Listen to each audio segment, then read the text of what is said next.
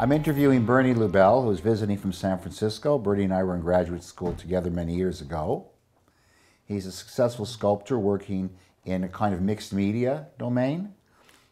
We're talking about the process of imagination as it pertains to his work.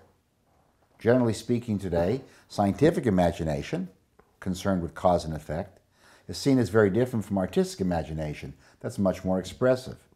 A unique aspect of Bernie's work is that he brings both of these themes together. So I've asked him to talk to us today about imagination, how it underlies his work, and how it brings the theme of science and the arts together. Please give us a sense for where you're thinking.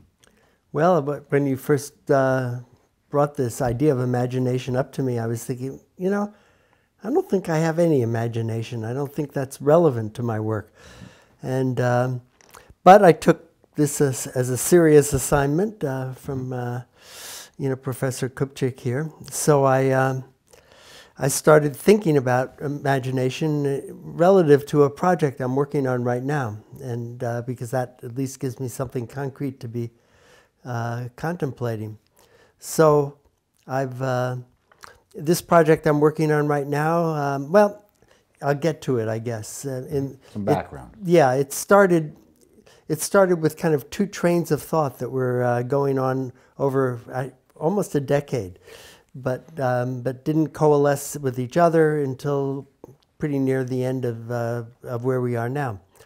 So the first was actually was thinking about game theory, which I just like the idea of game theory. I like the idea that you can predict behavior with just mathematics, that there's no actual need to talk about people's motivations, their emotions, anything. Their experiences. Their experiences, their history even, is irrelevant. And I mean, I like the idea of this, but never quite rang true to me, but I wanted to see for myself how that might work in a piece that I would make.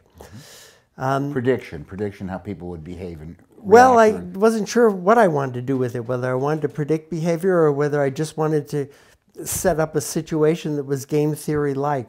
So a theme in the background. But I didn't know what I wanted, really. And this is true generally of my work. I don't really know what I want until I start working on it. Mm-hmm. And even then, I don't really have any idea until I get close to the end. That's why the titles always come at the end, because they form a little bit of a summation of what I've been doing. And so I had this idea of working with game theory. It was kind of based on thinking about Donald Trump in some ways, where Donald Trump acts like he has this paranoid version of what they call a zero-sum game, where if one person wins, then the other person has to be losing.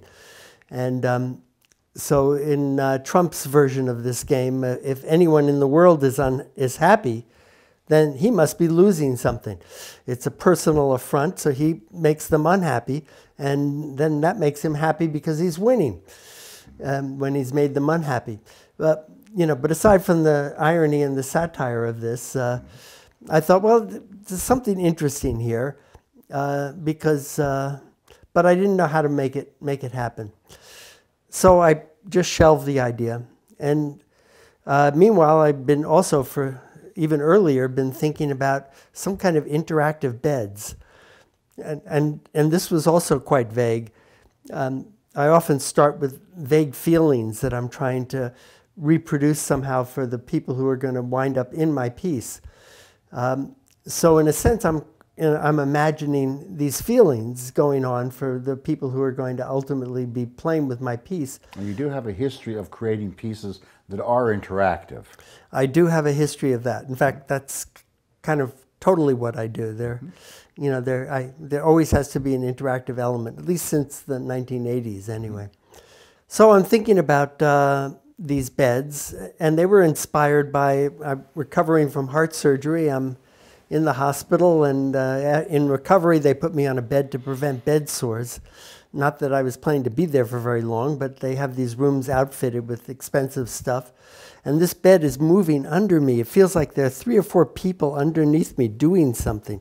And it was just an amazing feeling. I felt like, whoa, I've got to I've got to make a piece that You were being uses fondled. it wasn't really sexy, but it was really almost creepy in a way. It was disconcerting to lie on a bed which you think of as this inert thing that just supports you, and here's this bed that seems Things are alive happening. underneath me. You know, there's people there or something. As if. Yeah, and so I was thinking, this would be great. How much do these beds cost? Well, this bed cost $1 million. So I thought, oh, well, maybe The home version might be a little less expensive. I started looking at home versions, but they wouldn't do anything like this. Not enough fondling. Yeah, and then, you know, then I think only about a couple of years later, my mom was dying at home, and we had this cheap home version of one of those beds with alternating pressure to keep her from getting bed sores. And it came up again thinking about these beds. And I'm also thinking, well, I'm getting older. I'm going to be spending more and more of my life on beds like this.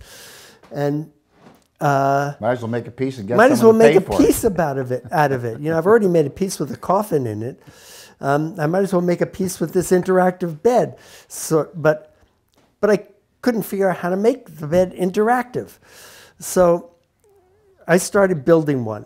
And this is often true with me. I just have to make something before I can visualize how it might work in a piece. Now, what does that mean by make something? Actually physically I construct physically it. construct a bed, and it has to work, you know, in some way. So Would you say this this is is a an aspect- mechanical bed. Would you say this is an aspect of being a sculptor? You're sort of tinkering and actually physically engaging with?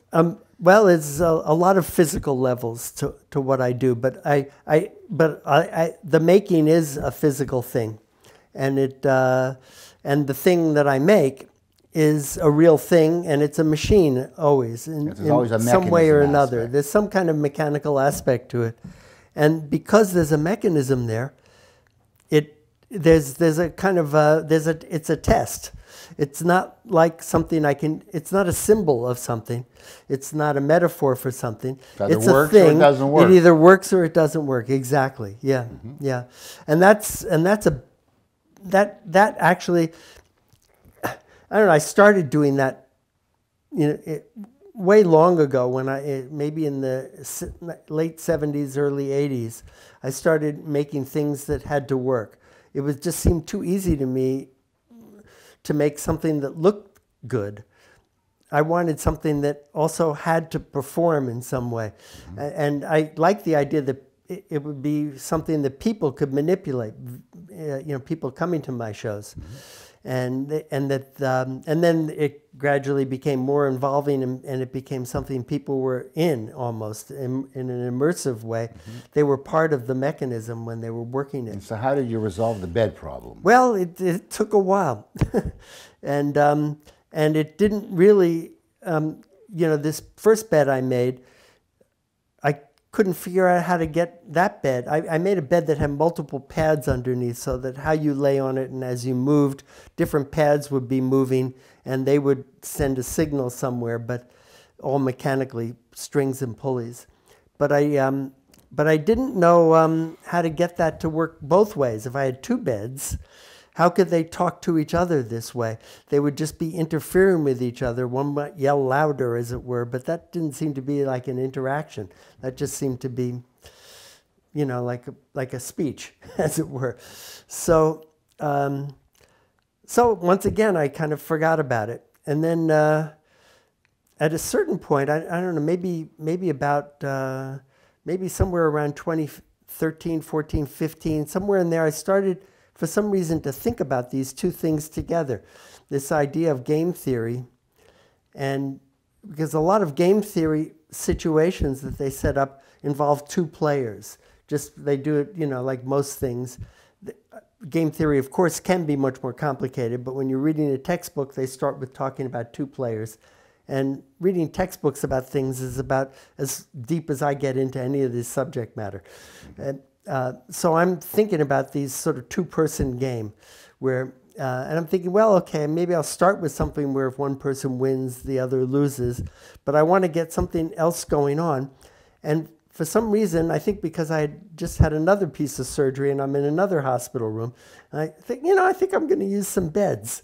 I'm going to use two beds. And now where I got the idea to use inflatable beds, well, I'm not sure, but these beds, they do use air. And I thought, well, I can't make these complicated beds that are moving underneath you in complex ways. I couldn't figure out how to do that. But I could put air in them, like my mom's bed, you know. It would either be inflated or deflated. And I figured, okay, so I'll have a blower, and I made a wooden blower, which didn't generate enough air to lift anyone. So for the first time in many decades, I started buying commercially available stuff, and then I wrote I wrote a grant for it because I didn't have enough money to even do that. So I wrote a grant for it, and I'd written several other proposals for this piece, some kind of airbags next to each other communicating, and I didn't know what I meant by that any more than that, and the proposals kept getting rejected.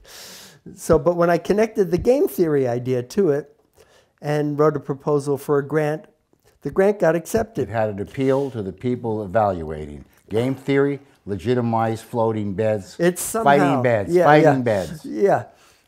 I think that people like that, and I do have a history of making pieces that deal with cooperative and competitive games in some level. Even though those are game theory terms, that's kind of why I was interested in doing something that was explicitly about game theory. So it's a frame within which the funders could appreciate the work. Yeah, no, it's true. You know, I like to say that a lot of my work has been inspired by the ability to take IRS deductions. The tax service determined how I made my art.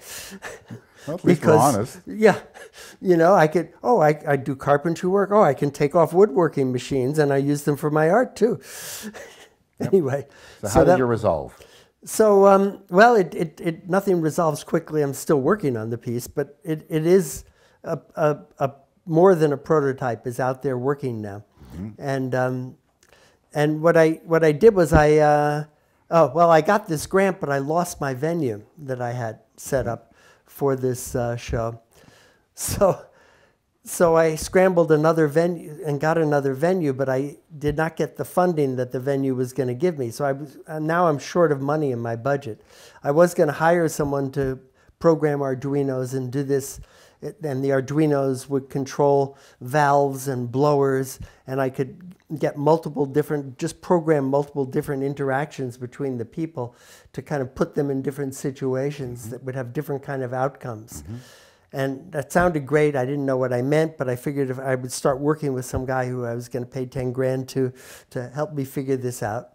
But now I didn't have the money. So I back to myself again, and this time I made a little mechanical seesaw. So, you know, one valve's open, the other's closed. And, you know, I put two people on two beds, and I gave them strings to pull on. And when you pull on a string, you get more air that blows you up, inflates you, and the other person gets less air, and they sink down into the bag. And so this seemed okay, but if you were strong enough, you could overpower one person could overpower the other person. I didn't like that idea. It didn't seem like the way I wanted the world to be. Maybe the way the world is. It's certainly the way Donald Trump thinks the world is, but it wasn't the way I wanted the world. I wanted that to be lurking there, but not overpowering. Not overpowering. That you couldn't. That even if you were weaker, you could still get into the game. There was hope. Yeah. And so I didn't know. Anyway, I didn't like the feel of this thing where it was just like you were tensed up fighting each other. So I added springs to this network because springs are a common trope I use to solve problems. A cushioning trope. Yeah, well, it makes it feel a little bit more like real. It adds delay and stretch. And gradual. And it completely changed the game because now both people could pull really hard and the springs stretch out and they wind up getting the same amount of air. And they can only pull till the springs hit the stops. And then it doesn't matter how strong you are, at least hopefully you can't break the apparatus. It kind of limits you to being equal. So the apparatus underlying the game beds Yeah. has gone through a series of iterations. Yeah, and it's still going through other iterations, but that was the major one, because you could also talk to your partner in the other bed, and Cut a deal on the pulling. Yeah, exactly. You can say, well, wait a minute, you know, what about me? You're not letting me have any air. Oh, okay, you know. So the game changes. You know, now you've introduced dialogue. I've introduced dialogue, and it's the dialogue that people come up with, not what I intended them to do. And I've noticed that little kids tend to have less. Actually, it's not even true. It varies. But some little kids are very aggressive, and they just want to win. Adults have tended to be, you know, at least pretend that they're paying attention to their partner. They care. Yeah, and sometimes they pretend they're paying attention, but they're just sitting there keeping themselves up, and their partner is saying, "Hey, you know, how about you let go for a while and let's see what happens." So, what are the experiences that people have? Well, I don't know exactly, and this is what I want to explore in more detail. I did show this piece at the Exploratorium, which is a science museum in San Francisco, and it was interesting, but it was a blitz. It was I felt like a carnival. Too brief. Carnival barker. There was just a queue continuously, so I didn't. Yeah, someone, and I had to be there the whole time, which I've changed. I'm adding a mechanism so people can start it for themselves, and they don't need me. But they're also limited in their time. But as someone trained in psychology, you want a little bit of data to get a sense for the variations and the experiences, etc. Exactly, but I'm worried about too much data. So because too much data, and it will feel entirely like a science experiment, and not really like an art piece. And I'm trying to find that line. Are people laughing? I mean, one of the things. Oh, people are having a great time. You and I have discussed whimsy. Oh yeah. As a kind of leitmotif behind your pieces. So yes, they have a mechanical aspect, and yet they have a game theory aspect. But within the framework of this, shall we say, science that sets up the machinery, people are actually interacting. So there's laughter going on. There's laughter, but you also see differences in the way people relate. It's like a personality test. You start selling this, Bernie, you know, the inflatable bed Bernie test. If he's pulling too hard, don't hire him. Well, or on the other hand. Yeah. And then there's the guys, and it's mostly guys who are busy explaining how everything works to their girlfriend or wife. And they kill the romance of it. And the wife is trying to, could you let go a little while you're talking? You know, okay, that's good. This is fun. Yeah, so I don't know. It becomes sort of a microcosm of the way people interact with each other. Do you think you would have gotten the contract in The Apprentice? You never know. The Apprentice. What was this was Trump's show. Oh, right. Trump's show. Yeah, right? Wow. You pull, you win. Huh? The other person deflates. It sounds pretty good to me. The interesting thing about this is that sinking down in the bag and letting the bag kind of squeeze you and come up around you is actually just as much of a win, I think, as floating on top of the airbag. It's a hidden mommy aspect, a little comforting. It's kind of, it has this, it's surprising, you know. It's good for the autism in all of us to get this big squeeze, you know, like that, what's her name, Temple Grandin. That's right. Now, one of the things that I've discovered in the conversations I've had with my artist friends is that, for example, in the Tony Sherman video that I did in the first series, he opened up by saying, well, there's no such thing as imagination. Yeah.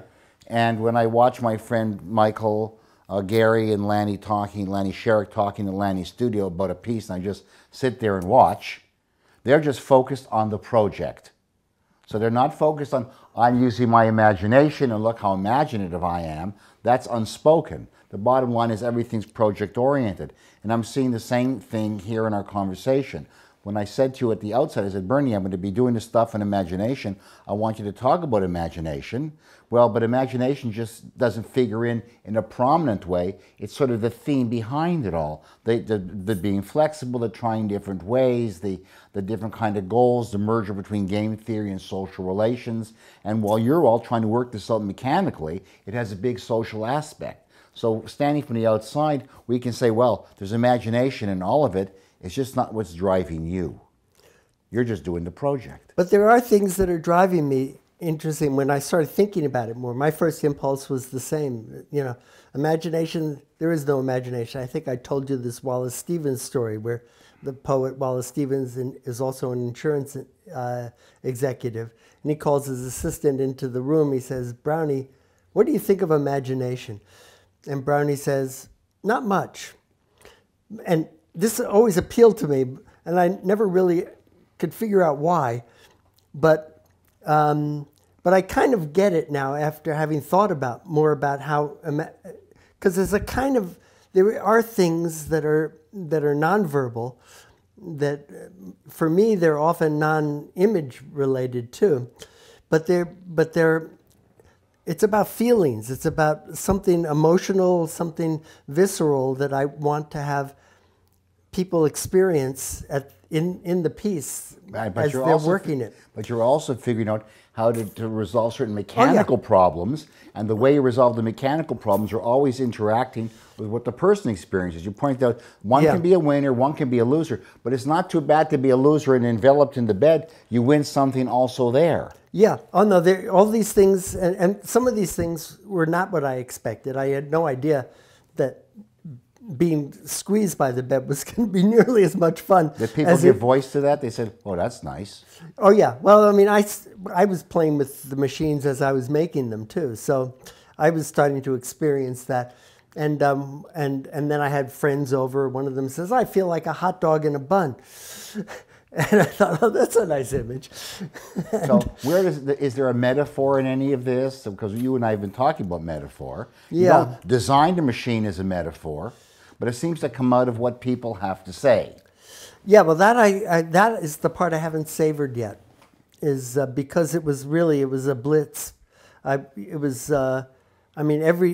gave people 2 minutes on it. I would set a timer, give them 2 minutes, and then the next group would be there, you know, and there was no downtime in between. But I noticed in your earlier pieces, and I participated in one of them in, where we went to see you, and you had your show with the swings and the room with 2 different things happening, and all the face pressing against the plastic. Oh yeah, the rubber, and people just do spontaneous laughter. So oh yeah, it encourages play. It encourages a kind of feeling of freedom. Here's an artwork quote, but once you get involved in the artwork, it's a kind of liberating experience.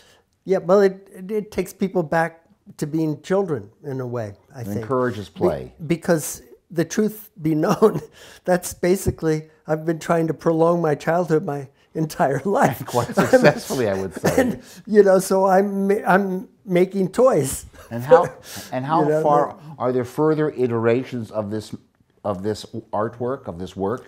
Well, I added a surveillance system to it, which was not so much about the people. It was mostly about the mechanisms that you couldn't see when you're lying on the beds or in the beds, playing with it, and it was actually great for the Exploratorium, which is a science museum where people would get to measure. They would get to they would get to see how everything works, because that's how does it work? What does it do? This is one of the things that and I'm happy to have that happen.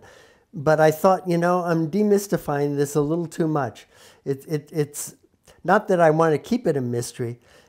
I want people. I don't want to be telling people. In other words, you don't want to focus on the mechanisms inside the bed, as opposed to letting people just do it and have the experience. Yeah, and then they're perfectly welcome to walk around it and figure out how it works. You can have the experience. Watching the next person. Yeah, you can have the experience. You can have the science too, but you can also keep them separate to keep the mystery a little ever present. Yeah, that was kind of what I've been thinking, and.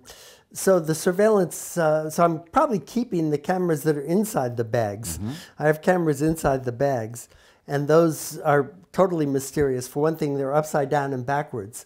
So when you're looking, because of how I had to mount them. And what relevance are the cameras? What are they doing for you? I have a monitor up in front The people can look up at this can monitor watch as they're the lying on science. the bed.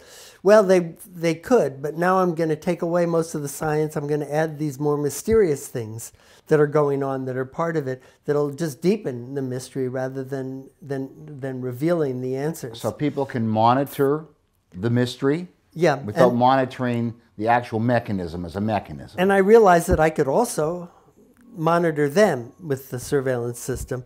I can have cameras. Keeping the 21st century Facebook feed. I can have the cameras on them and what they're doing Don't and how tell they're the Chinese. doing it. The Chinese don't need any advice from me. You know, we were just in China and we stopped at this 5-star public restroom, which was pretty clean. It was a nice, clean public restroom, and when we came out, our friend who was taking us around, who's Chinese, he was saying, he asked Marty if she had needed toilet paper. And she said, no, I bring it with me in China. I just have toilet paper in my bag because you never can tell. He said, well, no, we've taken it out of all the restrooms because people were stealing the toilet paper. And they made bigger rolls and people stole the bigger rolls. So what they did was they put vending machines in for a very nominal cost. But to keep people from overusing them, they've added facial recognition software. For the vending machines for the toilet paper? For the vending machine for the toilet paper. So if you abuse that, this information goes into the national database, which is part of the larger shaming system that China's got going with the national database and this total surveillance system. So we can, that they're working so on. there's a potential hybrid here. Yeah. If the person is pulling too hard on the thing, There and you're is. revealing the mechanism going on, Bernie can have his own national shaming mechanism called the Donald Trump Index. You're not giving the other person a break. I don't like this idea, but it's there. The possibility is in this piece. This piece has a lot of possibilities. So one of the things we see... I think I'm not going to go in that direction. I don't know why. So one of the interesting things I'm seeing here is you began with a certain idea having to do with your own health experiences, your own mother's late life experiences, and the bed theme, carrying over also your ongoing theme for how people interact with each other, your concern for game theory, where you have winners or losers, and you brought these themes together that were part of your own life experience in a kind of a machine-based setting, but a machine-based setting that has a lot of social implications because people are interacting around it. Yeah, and that was a guide for you. Can they interact, or are these two beds too removed from each other? That was the thing that kept holding me up from being able to start. I couldn't figure out how to make that happen. But in the end, and just bringing this to a conclusion, in the end, this is a very open-ended process. Because as I'm listening to you, you had technical problems to solve with the beds, and then, but there are these opportunities that keep arising, technological opportunities for looking at faces, opportunities for talking about how people feel, giving people a chance to explore. Even the loser can feel enveloped, and that can have an upside. So all the goods and the bads and the game theory and the mechanism all merge into a kind of unified experience. Well, that's the goal. I feel like I'm just short of that right now. And what do you feel one thing that you'd like to add in the end? This is going to be my approach. I have this sort of trope, you don't know what far enough was until you've gone too far, and then you back up. And I do that a lot in my pieces. I go too far, and then I just start editing the stuff that is getting in the way emotionally or so you push the edges, you say, I pushed a little too far, now I can cut back on the piece. So I'm planning to add from my psychology experience, I'm going to add a kind of a fun questionnaire that's kind of related to tolerance of ambiguity. And I'm going to give people that ahead of time, and then I'm going to find some way to collect data on how they're behaving. We have a measure for you. We can share. And but then I got to find a way to bring that back into the art world in some way, so that it'll become more poetic than threatening, and and it may be that all those things will be eliminated in the process, and I'll be back to the basic elements of the piece. But I feel that it needs more. For one thing, I like poking fun at the science as much as I believe in the science. So I want to have some kind of meaningless data collection, if you will, but it'll actually collect data that could be useful in some way if you were to collect it in a slightly different way. Well, that I don't think I want to get into that part of it. I mean, I do have a tendency to do the kitchen sink, as they say. You know, I try to put everything I know into every piece I do, and that doesn't really always work. I think, you know, so I'm going to need to go a little bit further, and I got a residency coming up where I'm going to go further. Up at a school in California, I'm going to be there for 2 weeks playing with professors and students, and we're gonna try some of these things out, and I have access to a shop, and I'm gonna keep modifying the piece, and I'll go too far, and maybe even start the backing up while I'm up there. Now, and then I think the piece will be show ready. Kurt Danziger, the historian, I learned something from him, that scientists are basically tinkerers. And now this is exactly the theme that we're talking about. We have an artist with a science background being a tinkerer who's tinkering with people's experiences at multiple levels at once. Anyways, I want to thank Bernie Lubell for the chat today, continuing our theme of a number of years ago, and there are video materials that will be accompanying this lecture so people can actually see what it's like to be in a bed and steal someone else's air. Right, but you know, it's all for a good cause. All for a good cause. Thank you very much, Bernie. Thanks, Jerry. Yeah. Thanks very much.